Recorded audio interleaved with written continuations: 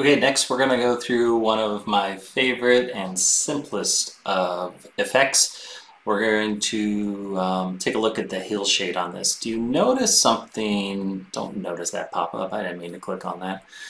Notice in this Hillshade you can see, for example, the Grand Canyon. You notice there's a little bit of a blue hint to it. As you zoom in, it probably becomes a little more obvious.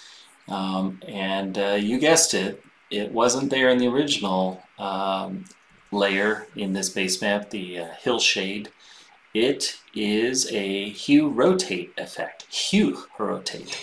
If I turn it off, you can see what the original Hillshade looks like. Let me collapse this so you can see a bit more map. So there you go. You can see the original color of the Hillshade is kind of this, I don't know, tan, brown, gray kind of color.